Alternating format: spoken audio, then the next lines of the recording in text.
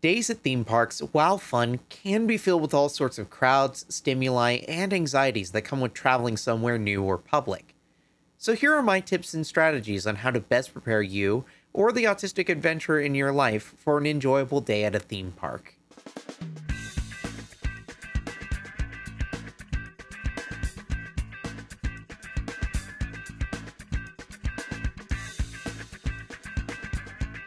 Salutations, adventurers, and welcome to Caddy's Adventure Diary. My name is Caddy, I am autistic, and I love theme parks. Now, what are some of the first things that you picture when visiting theme parks?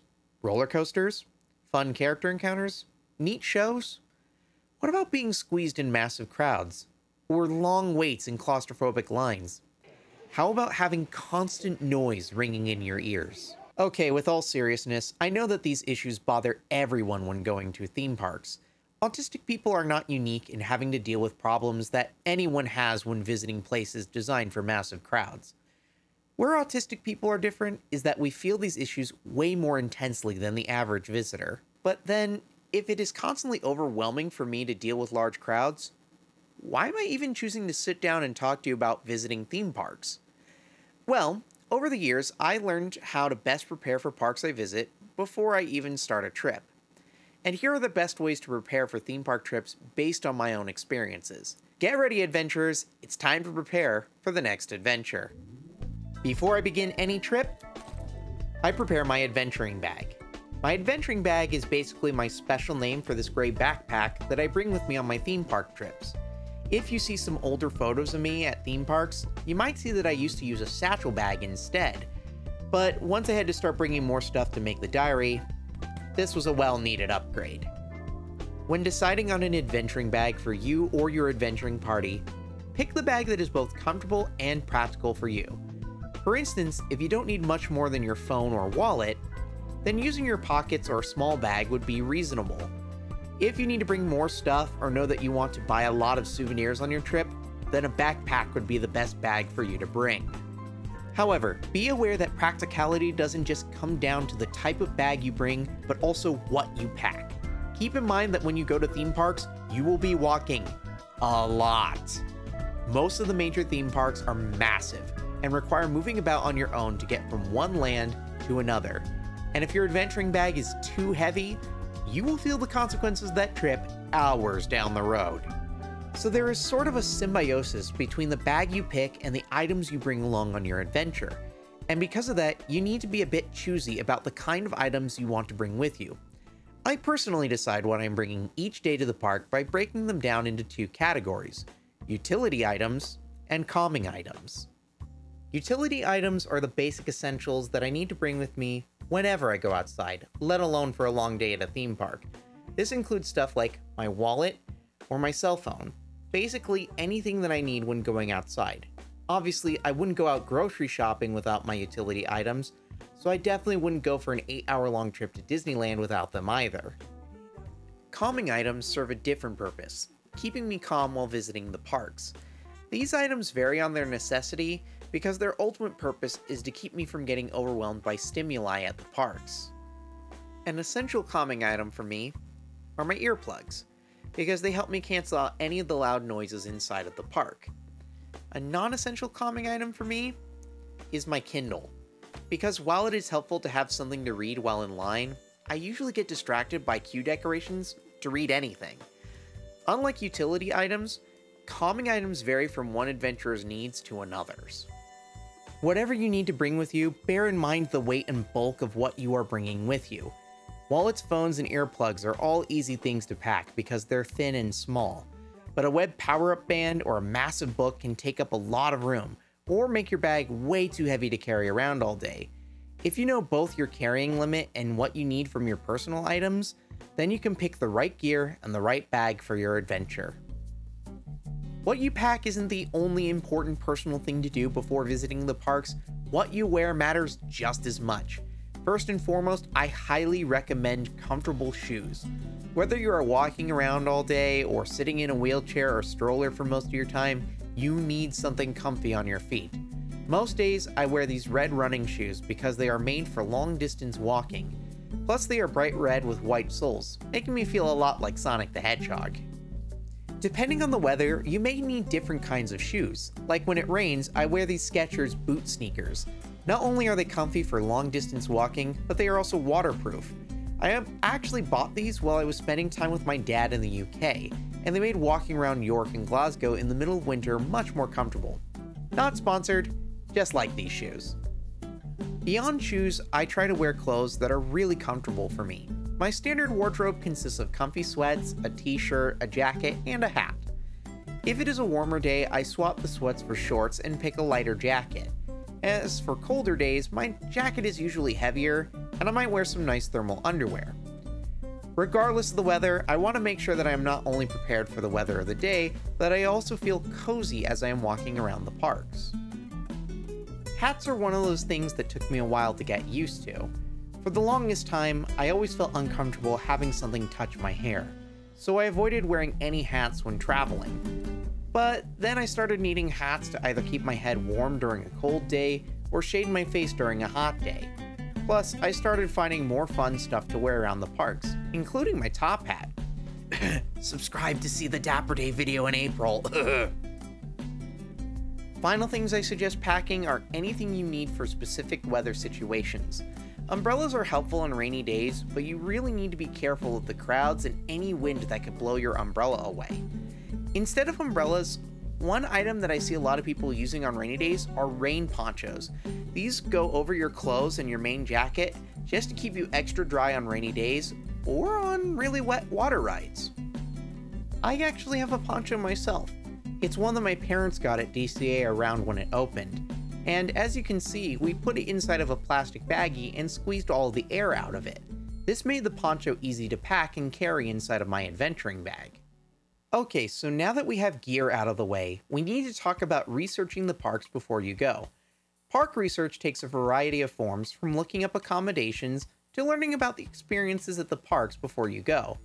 But no matter what you research, researching what is available to you at the parks helps ease any anxiety about what you are doing. True story, and one that I will expand upon in a future video, I actually really like spooky stuff and really wanted to try Halloween Horror Nights at Universal Studios Hollywood. But I knew that by going to Halloween Horror Nights, I would have to deal with tons of flashing lights, scare actors jumping in front of me, and seeing tons of grotesque imagery. But literally a month before I went to the event, I spent hours combing through articles, videos, and more on how to deal with HHN as an autistic person. Sure enough, I had a great time at the event. One major aspect of my research is to watch videos on the attractions I want to experience. Usually I just hop on a YouTube and search for whatever ride I want to go on, and then I try to watch at least 2 or 3 videos on the same ride to see if I would enjoy it. Sometimes though, I look at ride reviews or history videos as well to see if there's something that I need to know about that the videos don't quite show. Yes, they will spoil what happens on the rides, but I will take knowing that I may like the ride over worrying about spoilers any day.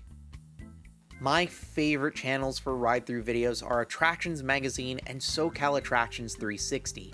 These channels do an excellent job showing thorough ride-through footage with great camera work and beautiful visual quality. Plus, many of their videos show every aspect of a ride from the queue to the exit. Basically, these channels do what I am trying to do on this channel, but with more dedicated video time to the attractions themselves.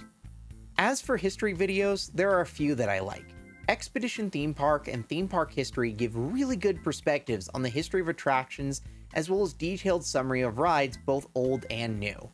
If you have multiple hours on hand, definitely check out Martin Smith's work on martinsvids.net.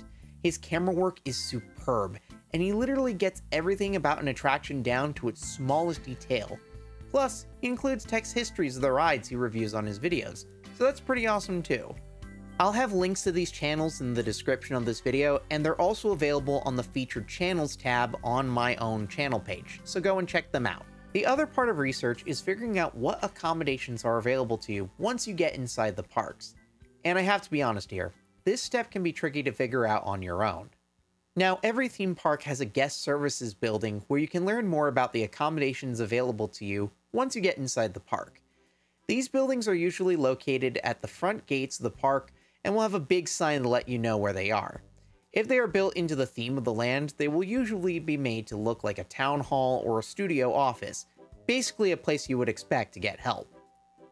When I asked a cast member at DCA about accommodations for autistic people, she told me to check out what is on the Disneyland Resort website. So I did what she told me and pulled up the webpage. Well, technically I had to search for the webpage online first before I could read what accommodations were available.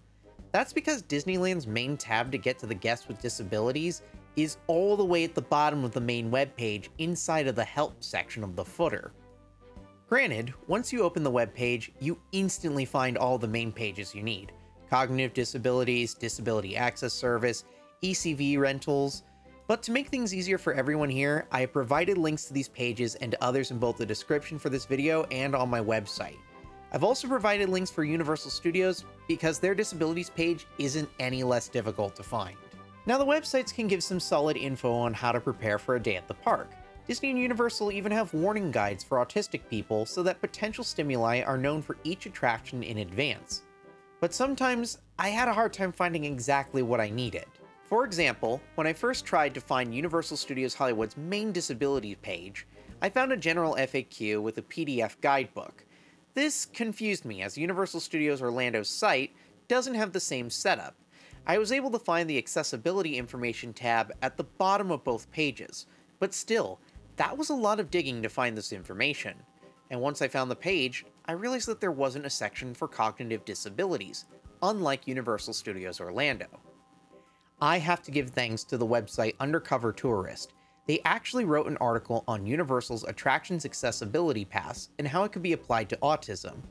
Universal Studios and Disneyland have these sort of punch card systems for attraction lines, where if you have a physical or cognitive disability, you get a return time for the attraction you want to ride based on the current wait time. And then instead of waiting in line, you return to the front entrance at your return time and walk right to the front. It isn't necessarily like the Lightning Lane or Universal Express Pass, which have return times or front of the line access. I sort of see it like the original Fast Pass system, and it is really helpful for avoiding being crowded in lines. But the thing is, I wouldn't have known that either of these passes existed, nor if they could be applied to autism without reporting from people like Undercover Tourist. And just to make sure you don't have to get as lost as I did, I have links in the description for the individual pages I have mentioned in this video, as well as a link to my main website's disability resources page. I promise to keep updating that list as I visit different parks. Ultimately, what I want to make clear is that by taking the time to research what is available at the parks, you can have a plan. I do occasionally like a nice surprise or a fun random event to happen, but for the most part, I need to know what's going on. I personally need a plan because otherwise I can get anxious about what might happen. And if something doesn't work out, I have a backup plan to try something else. Some theme park apps allow you to make checklist itineraries. These can really help keep track of the stuff you want to do. These itineraries aren't perfect though. I love character meet and greets, but the moments and locations where characters turn up can be inconsistent. Some regular meet and greet spots like the Royal Hall or Meet Mario and Luigi are guaranteed, but other characters are more random, so you really can't add them to the itinerary. This brings me to my final piece of preparation advice, and honestly, it's the hardest one for me. Be prepared for things to not go your way. Anything can happen on these trips, good or bad. But even when you have planned for everything else, the crowds, the weather, the loud noises, the bright lights, surprises on the attractions, you have to simply be prepared for the fact that stuff happens. Now, I don't really have much of a piece of advice for this section, but more about how I changed my attitude on the randomness. Basically, I realized that a day in the park can be much like my mood at any given moment. Sometimes I feel great, like I can take on anything in front of me. Sometimes I get scared and I don't want to do something more once I actually see it. And plenty of times, I get tired and just want to go home. Basically, if I could change my mind once at the park about what I want to do, then I had to accept that situations can change too. Again, this is still something that can be a massive letdown in the moment.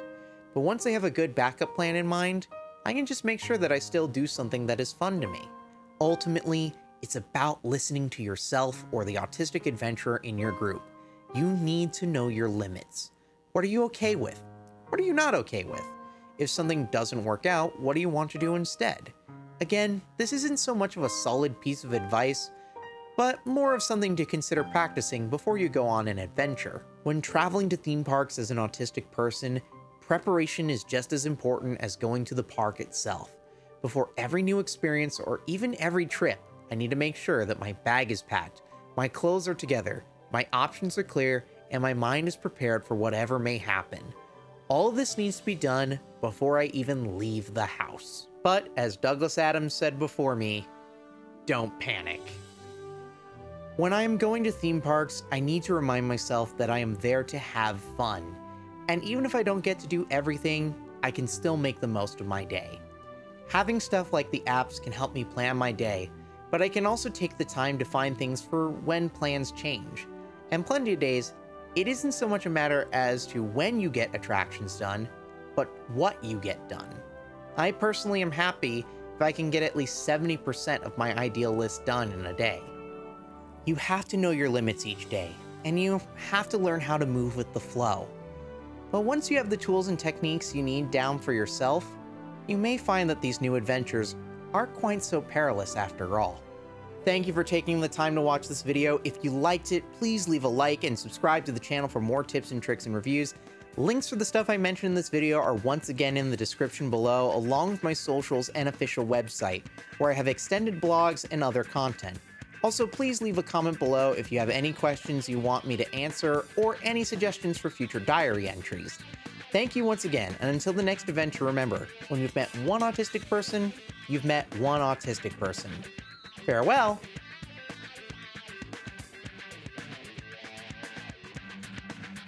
All right.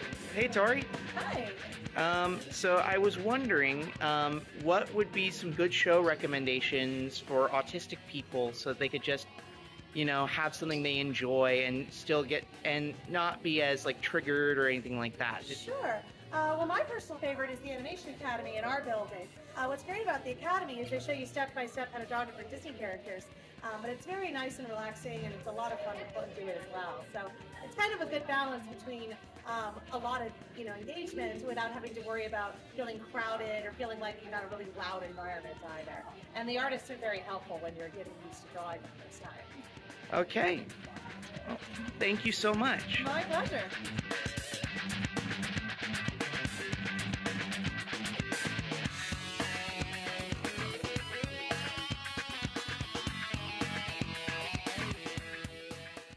Caddy's Adventure Diary.